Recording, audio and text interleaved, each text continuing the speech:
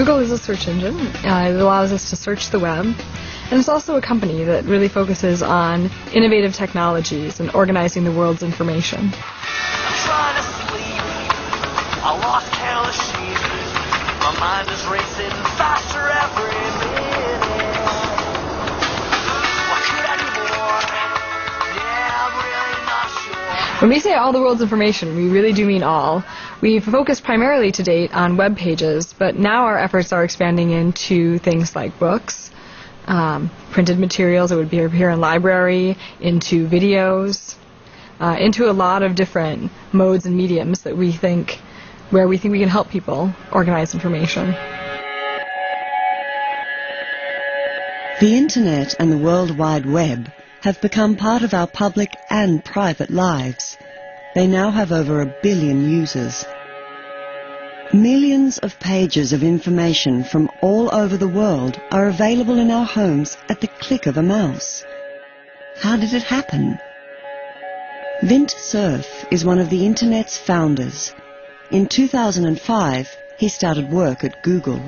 You've been named the father of the Internet.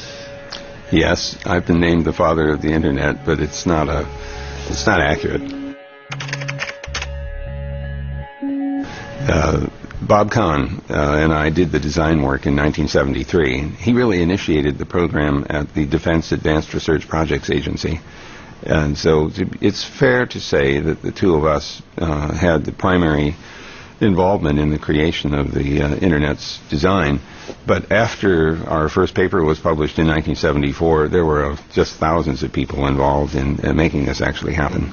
Could you ever foresee at that time that the Internet would take such a flight? The technologies that we are very commonly familiar with today were visible to us in the course of this work.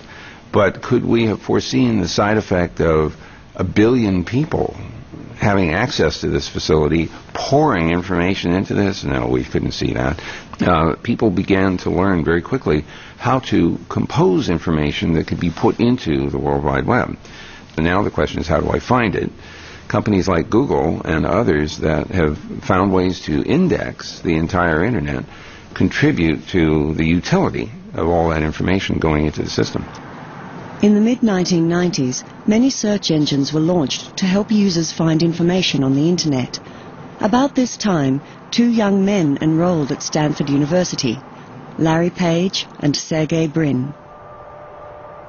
While the Internet bubble burst around them and one company after another folded, they were developing the ultimate search engine. In 1999, with a starting capital of $100,000, they founded Google. When the company went public in 2004, they became overnight billionaires. And Google, with over 6,700 employees, became the world's fastest growing Internet company. Larry and Sergey, they didn't actually want to start a company. They wanted to sell their search engine technology to an existing company. And they went around to everyone, and everyone said, well, our search is at least 80% as good as the next person's. Isn't that good enough? And Larry and Sergey said, no, it turns out that last 20% really does matter. And the fact that our search is noticeably better than everyone else's will make a big difference.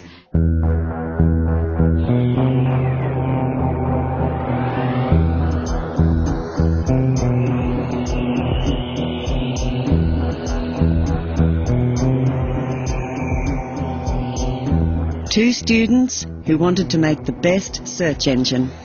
That's how Google started. But how does such a search engine work? What is behind that screen? Right, a ton of algorithms that determine what we show and when we show it. So for example, if you were to do a query on the keyword flowers, you would see that the page pulls up. One thing that's important about this, it pulls up very quickly. So that's always been a core thing of Google. We want to provide the best user experience, and if you have to wait for your search results a couple of seconds, that's not a good experience. So page loads very quickly. And then as you can see, we have sort of 2 areas on the page. We have the organic search results, which you will see on the left-hand side. And then you have all of your advertising, which you will see as sometimes the top results on the page. These are clearly marked in a different color, and then we also have them on the right-hand side of the page. For the organic results, the guy who ends up first is happiest of all, I take. Obviously. So how does PageRank work? How does he get there? The way that PageRank works is it looks at incoming links into websites. So essentially the idea is that if somebody has a website, say about flowers, and their website has become an authority on the subject, then it's likely that other people will have links pointing to that website because they feel there's a lot of value on that website, and there's something interesting there, so they make links to it. And by looking at all of these links coming in, we can then determine how valuable that page is. Now what we also do is we look at where did these links come from. For example, if somebody had a link from the NewYorkTimes.com to a website, then we understand that the New York Times is more respectable than maybe my personal website. So that has a bigger boost in the way that your page will be ranked in the organic results. The question is, how is the choice made to rank the New York Times higher than a personal website, for instance? There are mechanisms that we and others use to try to assess which information is thought to be the most relevant. After all, the party who's doing the search wants information which is most relevant to the specific terms that have been used in the search query.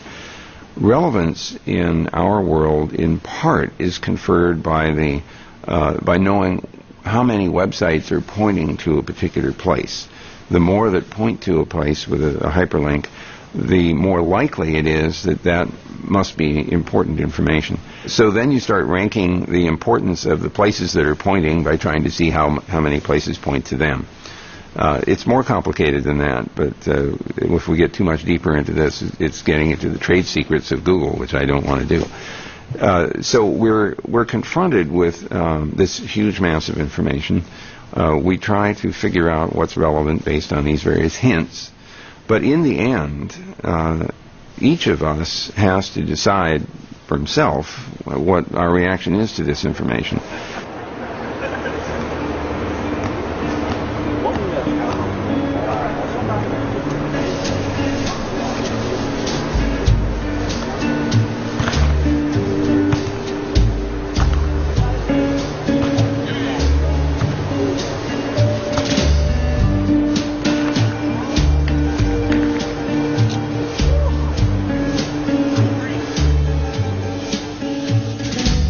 In 2005, Google had a gross turnover of $6.1 billion US dollars and a net profit of $1.5 billion.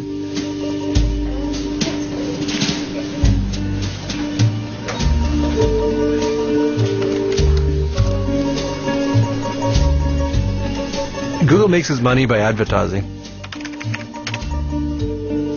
So if you think about consumers, a lot of consumers around the world go to Google and type something looking for something. They get a set of natural results. At the same time, there are people who have something to offer. So if I type mobile phones, I can get a natural result based on what's popular. At the same time, there are people who want to tell the consumer, listen, I have an interesting offer or interesting thing about mobile phones. So we, on the right side of our pages, have introduced the concept of advertising, which is done in a very democratic way, that if three people, A, B, and C, want to advertise, they bid against each other how much they want to pay to be the top advertiser. Now, to keep the consumer's interest in mind, we also track the relevance of the advertiser and say, well, A advertised even though he paid $1, and B advertised because he paid 95 cents, and C paid 90 cents, and it should be A, B, and C. Well, we check when we advertise against this keyword in this fashion, A, B, and C, is A getting a lot of clicks, is B getting a lot of clicks, or is C getting a lot of clicks? If C is the most popular, most relevant ad compared to that, we actually provide a balance between money and relevance. So that means a furniture maker, for instance, with a small advertising budget could compete with IKEA, or... Of course. You can. If you believe you have a much better compelling proposition than somebody else, you can compete on a particular keyword by keyword basis. You don't have to buy the entire 30 seconds between the Super Bowl or the World Cup to be able to compete.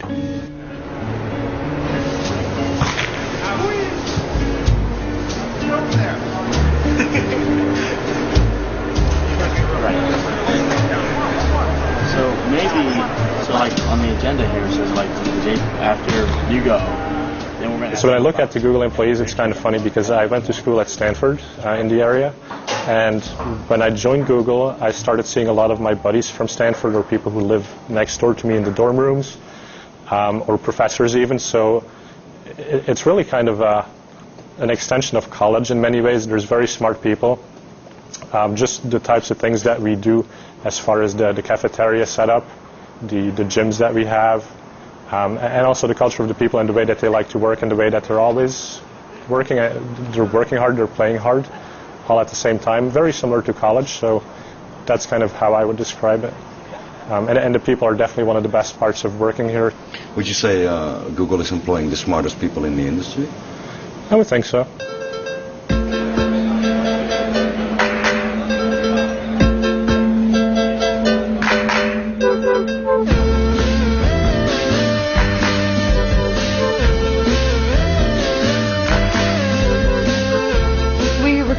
People now all over the world with lots of different means and methods into all kinds of jobs. Engineers, product managers, business operations, even chefs and masseuses. And we had the world puzzle champion working at Google. And we had people who really liked doing brain teasers and riddles. I've seen a photograph of a big billboard sign over a crossroads somewhere in San Francisco. What was that all about? Well, interestingly enough, what happened was there was an equation where if you solved it, it gave you a series of numbers. And if you found that series of numbers and you typed it into an internet browser, and I think so, if you typed it as www.thatsequenceofnumbers.com, it redirected you to the Google Jobs page. So for people who solved this cryptic riddle on the side of the road, they were then led to sort of a secret website that redirected them to Google Jobs, so then they knew and understood who was behind the billboard. It seems like a nice company. And American business students agree. After McKinsey Management Consultants, Google is their most popular employer. But one question remains. Just how reliable is Google's search method? How watertight is it?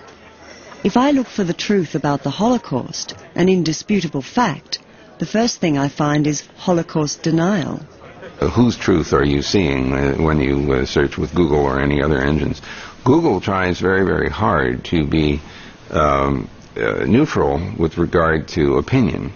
Tries to be neutral. Tries to be neutral with regard to opinion. It does not apply an ideology to its rank ordering. It applies algorithms to the rank ordering, but those algorithms are intended to be as objective as possible.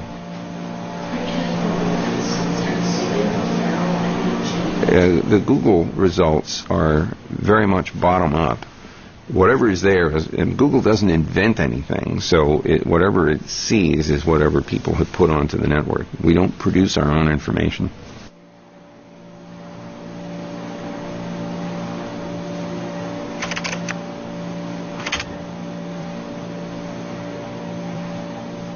So if we take 9/11 as an example, it's possible that the conspiracy theory might be the most popular thing, that more people are busy talking about conspiracies than they are about the official reports that come out.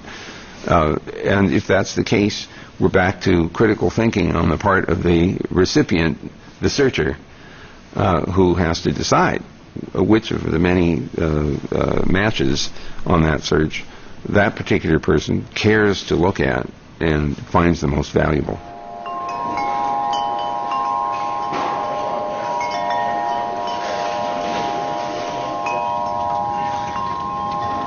Can a search engine be objective? Can one point of view on all information be fair? No, by definition, not. Brewster Kahle lives in San Francisco. He founded the search engine company Alexa Internet, which he sold to Amazon in 1999 for $250 million worth of Amazon stock. He's the founder and director of the Internet Archive, a non-profit-making organization aimed at ensuring digital information is freely available. Navigation through information is a very subjective thing. You can go and say, it's all going to be some big algorithm of the sky. It's just not true. There's decisions every step in the way when you're building search engines. What to crawl, what not to crawl, what to value more than others. How popularist do you make it? How much do you have it reflect what other people have done as opposed to innately? All of these things are baked into a set of computer algorithms. Could Google be biased if Google would want? Well, the attempt to introduce biases is hard if those biases have to be algorithmically introduced for all possible information. This gets, mathematically hard. And second, I think there is a fundamental belief within the Google community that an unbiased result is the most important thing that we can offer to people.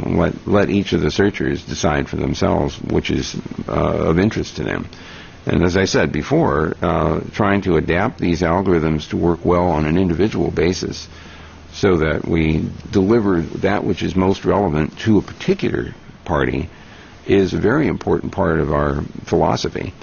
And if Google remains a very popular search engine, I think it will be because it was trying to be relevant to individuals as opposed to trying to assert that it has somehow discovered the truth.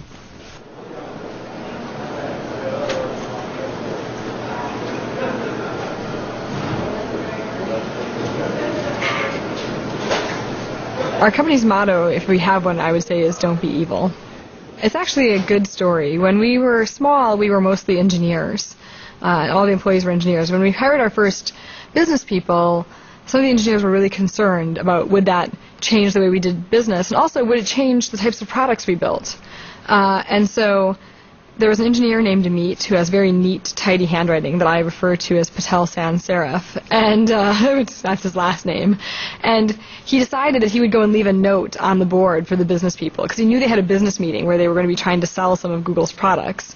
So unbeknownst to the business people, he wrote in the lower corner of the whiteboard, "Don't be evil." So in the middle of the meeting, the business people spotted it and realized it was a note from Amit about how he wanted them to conduct the meetings. And it just sort of stuck from that. How does that motto have a bearing on, let's say, the culture of the company? I think that it means that we feel that we can make money and have a successful business without sacrificing our ethics or our principles or the interests of our users.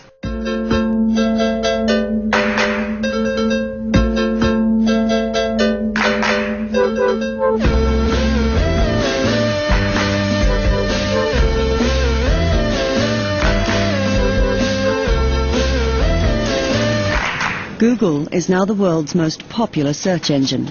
It has a market share of almost 60%, and Google is still growing. I'm working on machine translation, where then, so the goal is to translate from one human language into another human language. If right now you have, you want to find out something, and you type a query in Google, and you might not find the answer just because in those languages in which you perform a search and in which you can perform a search, there is just not the answers there. But there might be a Chinese web page which has exactly the thing you're looking for. Right now, you wouldn't find it. And so in order to provide basically access to information that everybody in China can access the English web and the German web, the French web, the Dutch web, all those texts which otherwise are just behind a wall. We can significantly improve over the existing state of the art by learning from large amounts of existing translations. For example, European Union has large amounts of text which are in all official European Union languages. United Nations have texts which are in all the official United Nations languages. So it is that the computer learns basically those rules automatically from large amounts of data. That's the reason why you chose to be here? Or? Right. That's one of the reasons why I chose to be here, because here for this kind of research, it's a place where you have both the computational resources to be able to use large amounts of data, and you have the large amounts of data to train those systems. Okay. And you have it's basically part of the core mission of Google to organize the world's information, make it universally accessible and useful, and so machine translation is here an essential goal. So it's just perfect. Google's huge databases enable it to provide a growing number of services. The more data Google has, the higher the quality of these applications. But that same data contains all the information on the search behavior of Google users. How does this affect their privacy?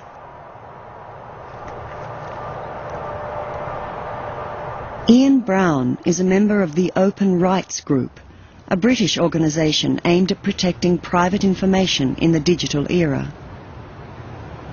I think Google's aim to make all of the public information in the world available is admirable, and I certainly use it many times a day myself. A lot of people on the internet do. I think they need to be much more careful about personal information. You know, I don't want all of my personal information made available to the UK government, for example, and that's why increasingly I am careful about how I use Google, and I certainly wouldn't use services like Google Mail, where they are storing a lot of sensitive information in my email messages, and I think I'm increasingly concerned about searching for sensitive information using Google. Are you? Because I wouldn't want a lifelong record in Google's vast database of, say, when I was younger, if I'd been interested in sexually transmitted diseases, which a lot of university students are, for example. That isn't something you necessarily want to live with you for the rest of your life.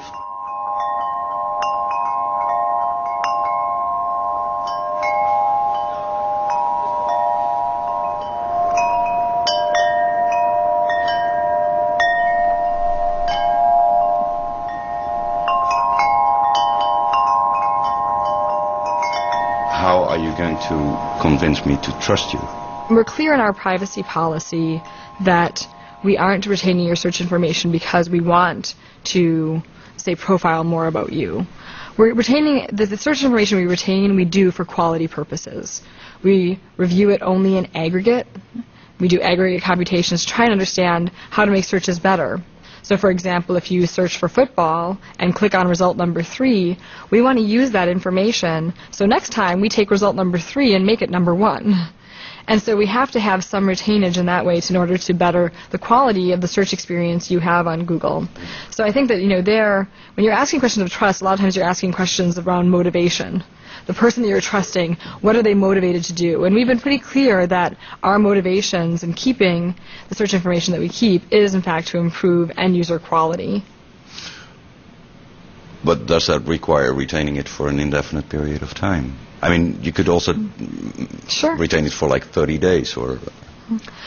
Interestingly, we found that we've had some innovations that have required us to retain the information for longer than 30 days. So, for example, the Google Spell Checker, our Did You Mean feature that appears on Google, has been built using long periods of data around someone issuing a query and then issuing another corrected query right after that, and us learning those corrections. And it actually takes more than 30 days worth of data to build the world-class spell corrector that we have. Google aren't being careful enough, I don't think, to anonymize information they store about you. They've said publicly that they do keep records of the search terms that come from your computer, linked to the internet address of your computer, and potentially that can be linked back to you, especially if you sign up for Google services like Gmail. So I don't think that they can honestly say that the potential isn't there for them to misuse some of this information. We've seen in recent months that it's not just Google's decision either. Even if Google was the entirely pure company that they claim, you have other interested parties. For example, the US government demanded last year that Google hand over information on what people were searching for. So even if Google aren't abusing personal information, that doesn't stop other people coming in and trying to get access to that information. How can you take fears away? This is a big brother company. I guess I just don't agree, and I don't think of it that way.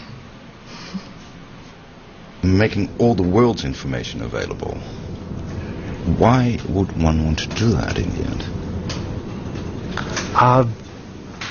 Well, you can take a philosophical approach, you can take a business approach. I think if you go back in history, and if you look at every culture, every society, the availability of information has always made that society develop at a faster pace. Whether it's getting them to be more innovative, whether it's getting them to be more informed and therefore, more enterprising, whether it's the feeling of sort of liberation for them. So information has always had a role in people being liberated, innovative, a more vibrant society.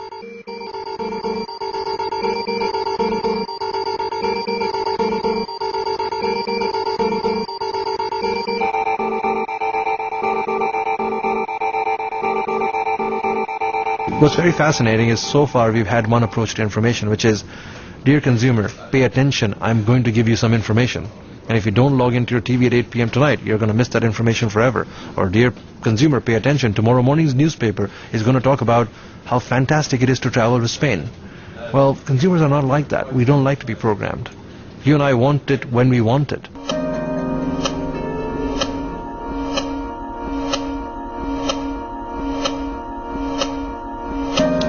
The opportunity of our time is to have all the published works of humankind accessible to everybody.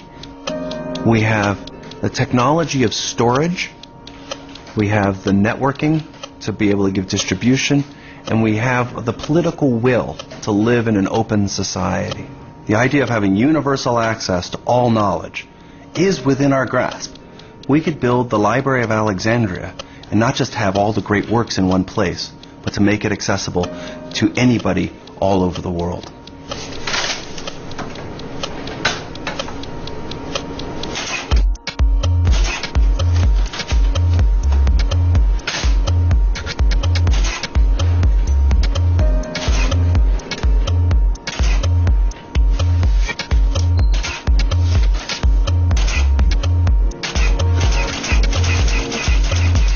The question is, what is going to be the role of the private sphere, the companies, corporations, and the public sphere, government, libraries, universities, and the like? What's the future as we bring large amounts of information? Is it going to be largely a private enterprise or a public enterprise? That's one of the great questions of this time.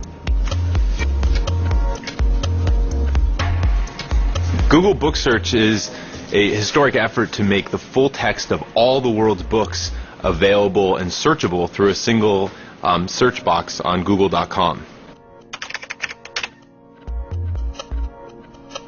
Google Book Search was really an effort to say, wow, there's all this great, really interesting information that's available in books that currently isn't searchable through Google today. So it's an effort to go and make all of the text, books for years have been the historic vehicle through which ideas have been transmitted, to make that information searchable through Google. We've currently partnered with 6 libraries around the world, one of which is Stanford University, and we're working closely. They're our neighbors here, and we work closely with them to digitize the materials in their collection and make them searchable online. With this robotic book scanner that we have, we can do 15 to 40,000 books a year. I would be a very, very old man before we did 9 million books at that rate. So the Google came to us with a proposition to invest heavily in this and to invest innovatively in this and to give us back copies of the digital copies that they made, as well as not damaging the books. So the private partner is the only partner that came to us with a conception that was big. The Internet Archive is working with about 30 libraries, also with Microsoft and Yahoo, Adobe, HP, and put together an organization called the Open Content Alliance.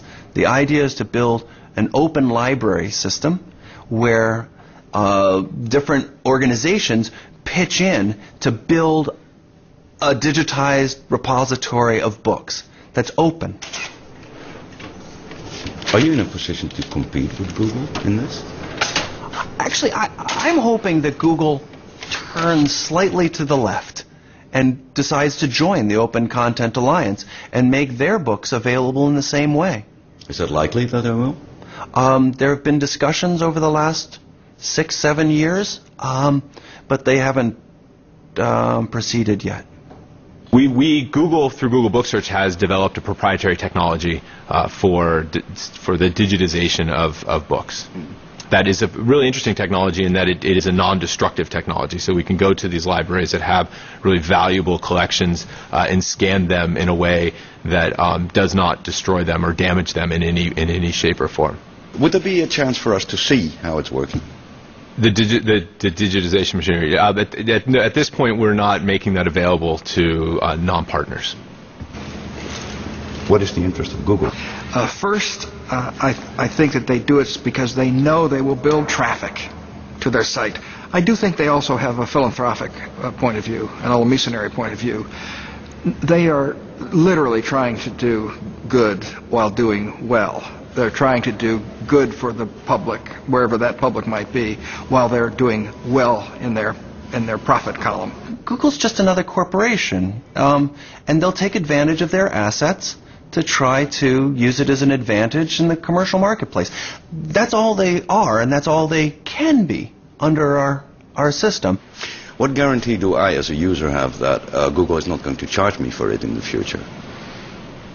Well, I mean, today the Google Book Search is a service that's available to users at no cost, as many Google services are. I think most, and this is the current plan for the product: is that we will continue to provide access to this information and to these public domain books at no cost to our users. Books. It's who we are. It's our literature. It's what we've built up over millennia, and the idea of whether those books are going to be in the public sphere or privatized as we go through a digitization round is very much in the air. There are many that say, it's perfectly fine if one company owns it. I'm sure they'll, make it available under reasonable licensing terms, or, but it's okay. Why don't we just let Google do it? And there are others that say, no, this is who we are. We want to be able to not have to ask permission of a company to do research with these books. If it's up to one company to say yes or no for any particular type of research, have we really won? Or are we living in a sort of scary Orwellian world?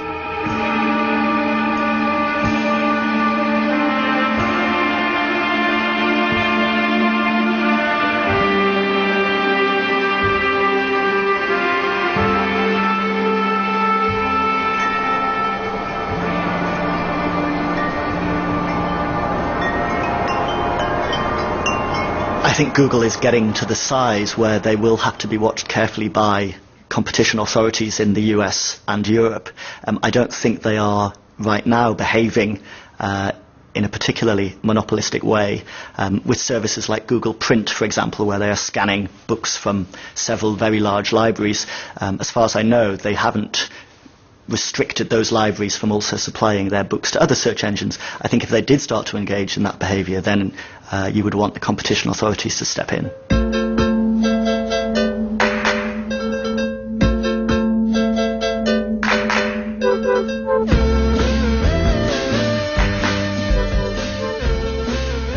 In the meantime, Google has been developing new applications at a furious pace on a worldwide scale. So we really expect everyone to have some element of innovation in their jobs. So when engineers are building products for our users, a lot of times they know the classic formula of what they should build, but they'll find a new flair or a new twist that they can offer. And that's really where a lot of this innovation comes from.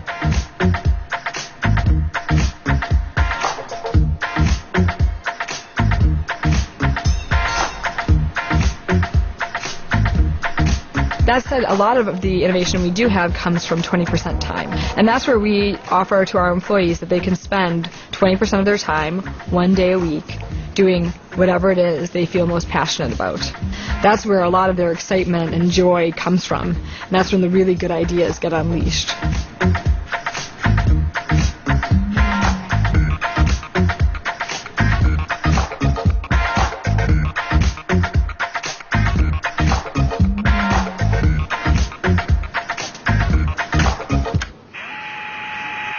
This is a test voice clip sent over Messenger as well as over Skype. For 7 years, Sugata Mitra has been installing computers in the streets of India for both school children and street children. It's known as the Hole in the Wall project. A number of African countries, Venezuela and Argentina, have also shown interest in Dr. Mitra's project. The idea was to see if children can teach themselves how to use a computer. This is important in countries like India, where there are not enough teachers and not enough schools. The results are that up to 200 children can teach themselves to use a computer using only one playground computer. And in 9 months, they teach themselves enough to be able to do all the usual functions on a computer. The most common use is, of course, for downloading games and music. But after a few months, when they get tired of it, then they also start browsing and use Google to help them with their schoolwork, which is quite interesting. They use Google to search for things that they have read in the school, and also for generally things that they are curious about. I haven't seen them use anything else other than Google.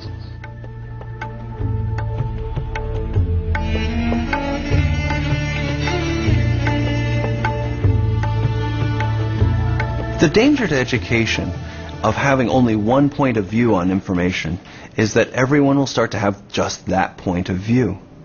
It'll be self-reinforcing. And that's not how one develops critical thinking.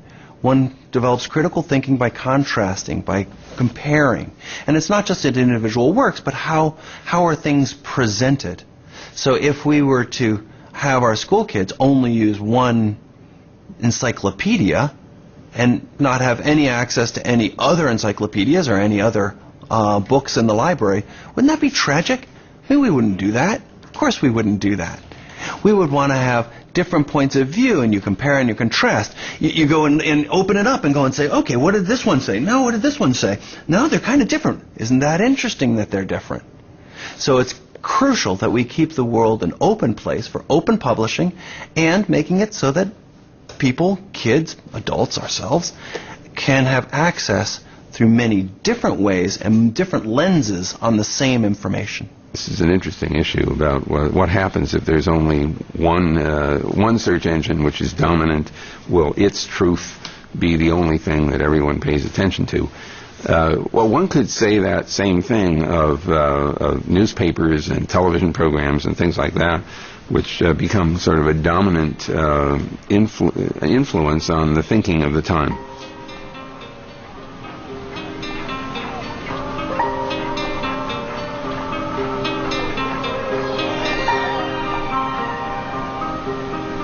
Everyone is free to build their own search engines, and in fact there have been many in the history of the internet so far. Google is one point in time.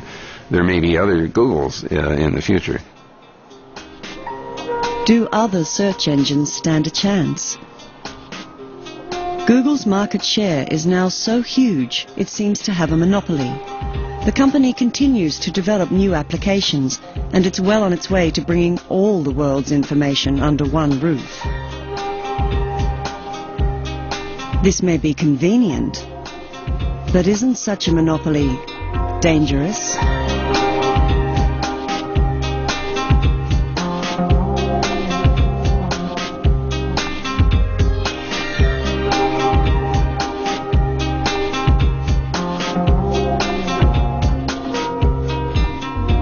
This is Google Earth.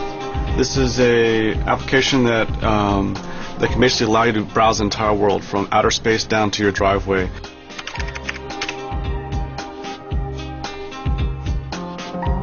In this case, I'm going to the Grand Canyon, and you can see all the detail all the way down into the canyon here. Over time, we're trying to get the whole world covered as much as possible so that anybody can see their house and go from where they grew up to where they went to college to where they work and be able to see that data and be able to capture that long tail of people that exist in the world.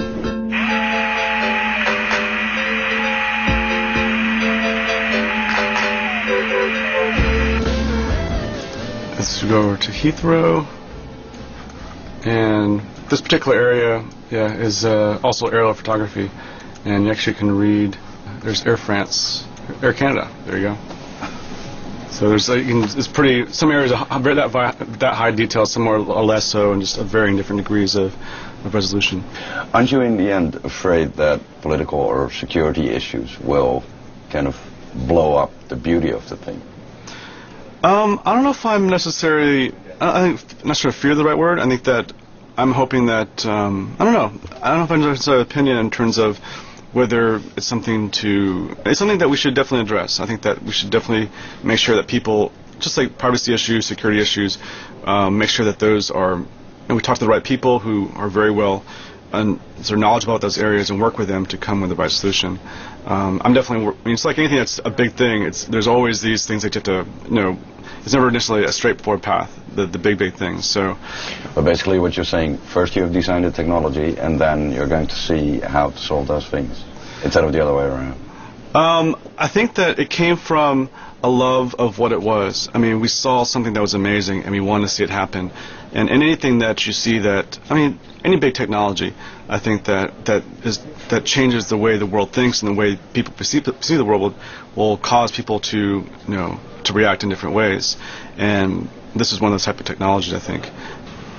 Well, I mean, I really view us as computer scientists. So we can analyze a problem and we can solve a problem, but we're not governmental officials. We're not policy makers on a global scale.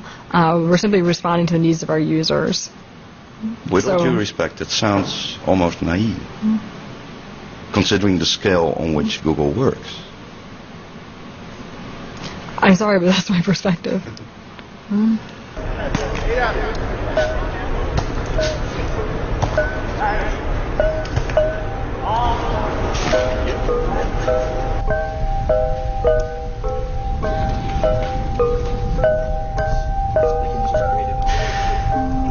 I think Google's got to such a size now and it's used by so many people that it's going to have to step very carefully to avoid accusations of Big Brother behavior. However, in a couple of specific areas, I think it's already crossed that line. I think, for example, with freedom of expression, what they are doing in cooperating with the Chinese government in censoring the search results they give to Chinese users is very dangerous. What they are doing in terms of storing information about their users, about the kind of things that you're searching for in Google. If you're using other Google services like Google Mail or Google Calendar, then they potentially have even more information about you. And I think people are rightly very concerned about how they will make use of that information.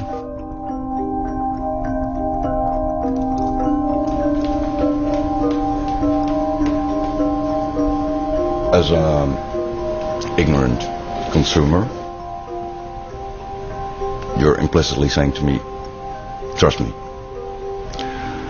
I sense that you're really trying to hammer this point through about trust me. Could I suggest to you that in the business you're in, the production of television programs, you're saying the same thing to the audience, trust me.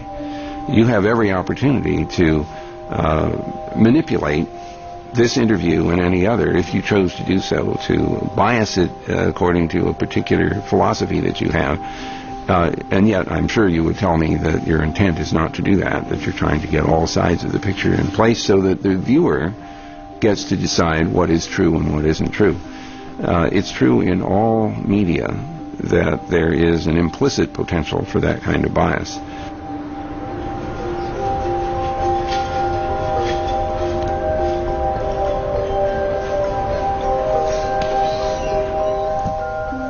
I think it's really important for governments and consumers to make sure that we don't ever see a situation in which a single company like Google becomes a monopolist over the information out there on the internet in the world's libraries, because then you do get a Ministry of Truth style situation where you can control and with technology fine-tune in a way that was never before possible the reality that is presented to users. I like a phrase from a campaigner in the US called John Perry Barlow, where he said censorship is the editing of collective human consciousness, and I think that explains it well. It would be very easy to deny information to people, to manipulate their views, try to manipulate their behavior, if you could control very carefully the information they had access to. We certainly already have seen the dangers of that in Europe with the mass media. That's why we have laws on media diversity.